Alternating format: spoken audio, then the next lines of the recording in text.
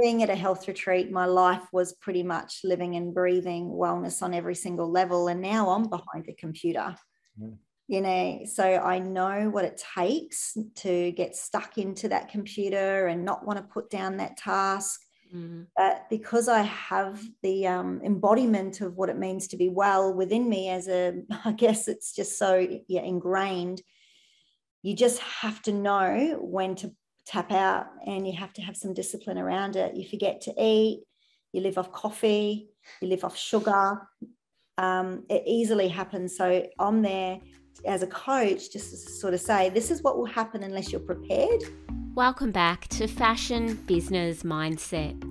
Over the past 3 years, I've had the privilege of chatting with some of the most inspiring thought leaders and change makers in the fashion industry. From highly successful entrepreneurs and founders to those on their exciting startup journey, my guests have shared their stories, insights and strategies for making an impact while shaping the future of fashion. Thanks to you, our audience is growing rapidly, with new listeners joining us every week.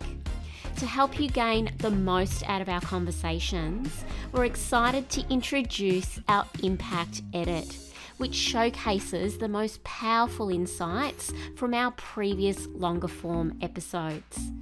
These are the golden nuggets, the ideas, strategies, and perspectives that can help you learn something new, spark a new idea, or solve a challenge that you're facing in real time in your business.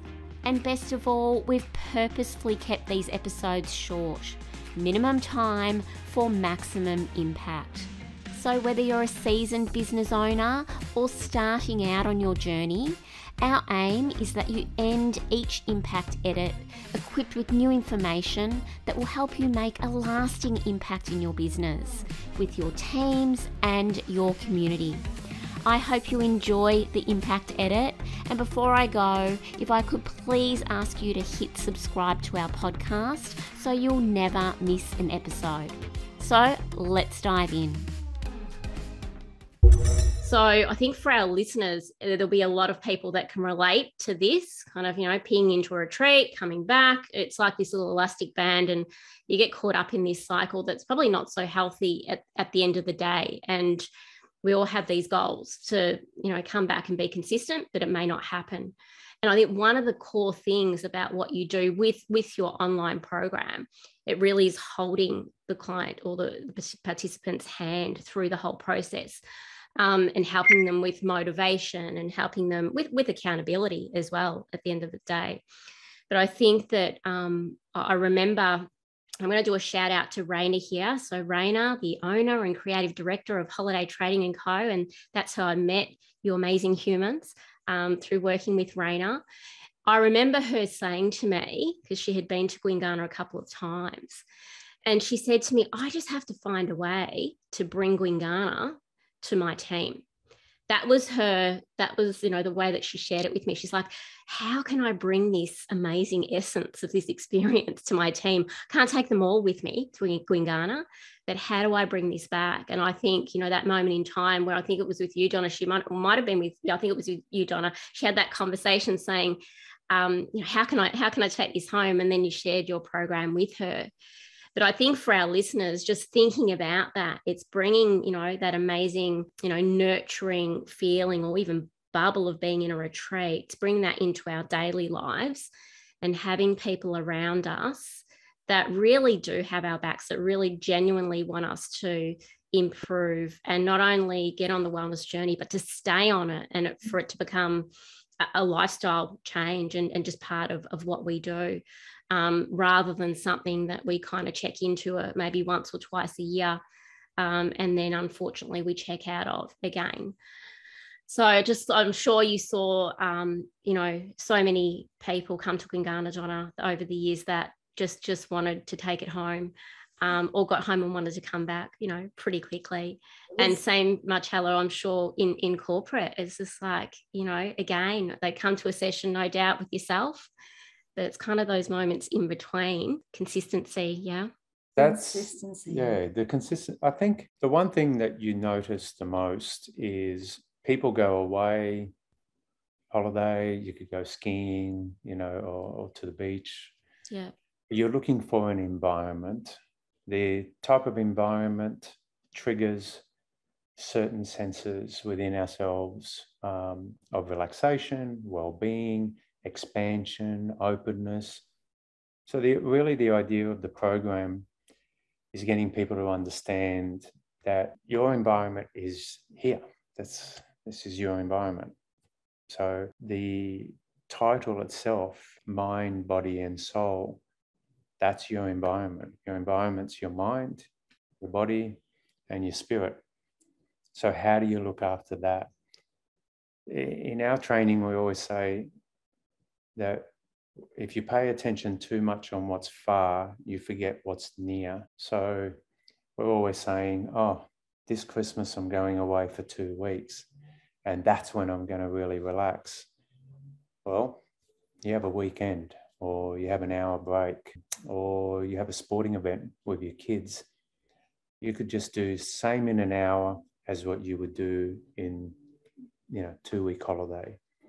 Once you understand the power of environment and how to change your environment, so how to change your state of mind, you'd be amazed how quickly, within minutes, that you could just change your state, both mentally, physically, and emotionally. So really one of the part of the program is getting people to understand that you don't have to go somewhere. That's great that you do go away on holidays. To change your environment, you just need to just change your state of mind. And that's why going into businesses, when people came to the retreat, within 5 days, because they've come into our environment, they become the environment. Yeah. Brings out that environment within you. So it's like, imagine going to work and there's this wellness culture that's implemented. You will become it because it's there. It's a non-negotiable. This is what we're doing. Yeah. Amazing. I just think it's so powerful. Like, change your state. Like, I just think that is so powerful, because if we can do that, it doesn't matter what's going on in the crazy world around us, we can be centered and grounded. So that's just part of what I absolutely love about your teachings, because that's empowering. That's actually empowering, especially in the world that we have to operate in right now. Yeah. So I just wanted to recap your business model just for our listeners so that they can kind of really hear about the pillars of your business. So you have the online workplace wellness program. You also have an embodied women's and men's program. So this doesn't just have to be a workplace initiative. Anyone who perhaps they're working solo in their business, or maybe doesn't even have a business, they can get access to the men's and women's embodied programs. Then I know that you do one-on-one consultations, and as you mentioned, Donna, the retreats, the team building events. Have I missed anything? Yeah, and seminars. Seminars. Yeah, seminars. So events, retreats, whether it's half day or whether it's just an hour seminar, whether it's a Zoom seminar, team building. Then there's a 16-week program, whether it's the men's or women's or workplace. Within the workplace wellness 16-week program, there's also an app to accompany that. And that app is where it's, everyone collects points if they do their weekly challenges, and the person who wins the most points at the end of the 16 weeks wins a prize. Yeah. And it's incredible some of the prizes that people have come up with as organizations. So there's that. And then there's the one-on-one coaching. So Marcello's been doing one-on-one coaching the entire time he's been in corporate. And I've obviously been doing one-on-one naturopathic consultations and nutritional consultations. So, now that's available for corporate as well. Yeah, amazing. So can you both share some insights into the type of businesses that have embraced, we'll talk about the Fit for Life Wellness Program. What type of businesses have embraced that, and what results have you seen them achieve?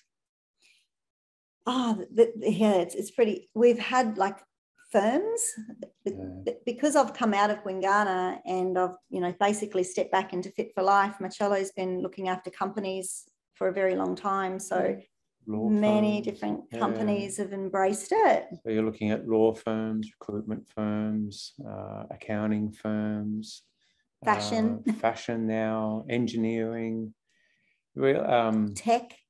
Tech, ITs. I want to express, I work with a company that looks after Google, Facebook, Asana, tech companies that I guess in the 25 years for me, just studying psychology and Taoist philosophy, I actually didn't grow up with technology. So I never owned a laptop or an iPad. I didn't have a phone until, I don't know, maybe 10 years ago. I had my first smartphone. I don't know. I got rid of all the apps on this phone as well. So I only use it to make a phone call. Now I have it on as a WhatsApp. So I was very unaware of technology and how much of a burnout there is in technology. I was unaware how much people are engrossed in just looking at their phone, emails and whatnot. And even when, as we were, going into companies more than 20 years ago, my clients would say to me, "Oh, I get 140 emails every day." I couldn't understand what that meant because, I didn't even know what an email was. It was just a message as far as I was concerned. So I really didn't fully comprehend until I started looking after people in companies, regardless of what they looked after, whether it was accounting or law or anything else. It wasn't really until I immersed myself with tech companies that I realized, wow, people spend 5-6 hours on personal time on technology. That's not even professional time. So professional time, they may spend 8, 9, whatever hours, and then they would come back to me and say, "Oh, Marcello, I on average I spend 4 hours a day as personal time." So that's 12 hours in front of a screen. And that for us really was the catalyst for Donna to put the program together and say, well, if people are going to look at a screen, if people are going to get their information from tech, why can't we then reach them through technology? Tech and wellness come together very, very well. Yeah. And so we ask people, when we first do the questionnaire, we, try to establish people's measurable outcomes, and we do the same for companies. And what we've come to realize is where the program brings the most success is managing stress and pressure. People learn how to do that better. There's improved mental health, anxiety's on the rise, lack of concentration has become a big thing. People are not showing up where they're fully present. They're not even there. They're there physically, but they're not there mentally. So there's a haze, there's brain fog. So also there's lack of patience, there's a lot of reactivity. So we tend to get a lot of change when people take on, the workplace wellness cultural changes with all of these measurable outcomes. There's improved management of pressure and stress, there's improved mental health, there's improved understanding of self and how to be more patient, there's less worries and concerns and more collaboration within the team, less reactivity and more the ability to respond, and just a general better workplace wellness culture is generally, what we see as measurable outcomes when people take on the program. It'd be interesting too.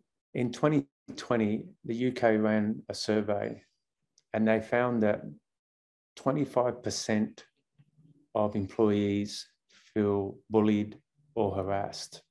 That's just simply the way they communicate amongst each other as a team. They found that bullying was almost out of control. People would then take extra sick days. Mental health issues, this is before COVID. They calculated that through mental health issues, there was over 11 million work days lost due to stress, family environment, financial, depression, physical condition. They don't move enough. I guess again, too much time spent in front of technology. And then from that, they wanted to start measuring long-term effects. So what would happen to people if they just kept experiencing this? I mean, we've just seen through COVID, the great resignation. People just walking out of work, just can't deal with it anymore. So that was a study done before COVID. We're just starting to get numbers now from CSIRO. They did a survey with 4,000 participants, and they found, over 66% had issues, emotional well-being issues, diet, not moving enough, and whatnot. So again, we just sort of figured, okay, if you're going to look at this tech, we're going to come through to you and reach you through technology and get you to not look at your screen as much. But, I have to say as well, because, being at a health retreat, my life was pretty much living and breathing wellness on every single level. And now I'm behind a computer, so I know what it takes to get stuck into that computer and not want to put down that task. But because I have the embodiment of what it means to be well within me I guess it's just so ingrained, you just have to know when to tap out, and you have to have some discipline around it. You forget to eat, you live off coffee, you live off sugar. It easily happens. So I'm there as a coach just to sort of say, this is what will happen unless you're prepared. So do your food prep, make sure you've got your correct macronutrients, you've got the right food in front of you, make sure you have a lunch break, even if it's just 20 minutes. Like, it's amazing how you buy time when you switch off from work. Like, when you put down the task and pick up the task, and only that one task of, I'm just going to enjoy tasting this food and get the love out of this food, because I've done so much prep for it. I've gone to the farmers markets and I'm going to taste and receive the goodness from this food. 20 minutes, you feel loved. You've given yourself so much self-care. And then, when you tap back into that next task at work, you're fully engaged. You're not reactive because you haven't eaten. Your blood sugar levels are now stable. You're hydrated again. You're clear. You're calm. So that's important. And going and doing some exercise in the afternoon, so that way when you finish work, you've actually got some personal time where you're unwinding from exercise. By the time you come back from, say, going for an afternoon walk or doing a gym session or some yoga, you literally come back going, okay, I'm going to make myself a healthy dinner, rather than, you've gone from getting home and picking up another task at work on your computer. I'm just going to do another email before I make dinner. It bleeds out, and before you know it, you're still on your computer at 7 o'clock. You quickly rush dinner, and then you're back on your computer. Whereas if you have that time where you go and do that exercise, you're literally unwinding, unpacking, making some new promises to yourself that your afternoon is going to be better. You're going to be more engaged with your family. You're going to switch off, do something for you. So you go to bed early, then you wake up refreshed and you have a better day. So you need this structure embedded into your lifestyle so you can be really good at work, but you can also be really available and present for yourself to show up. I'm sitting here nodding. I'm just nodding because I'm like, yep. And I'm just like relating it to my own life. Thank you so much for listening to the Fashion Business Mindset podcast. We'd love to keep connected. You can find us on Instagram and Facebook at Fashion Equipped. And if you'd like to find out more about our Start Your Fashion Business program and your mentor collective, head to our website fashionequipped.com.au. If you've enjoyed this episode, please share this podcast with others, hit subscribe, leave us a rating and review. Let's do this together. Let's make the fashion business your business. This is a Guide Your Light network production, creating podcasts with purpose.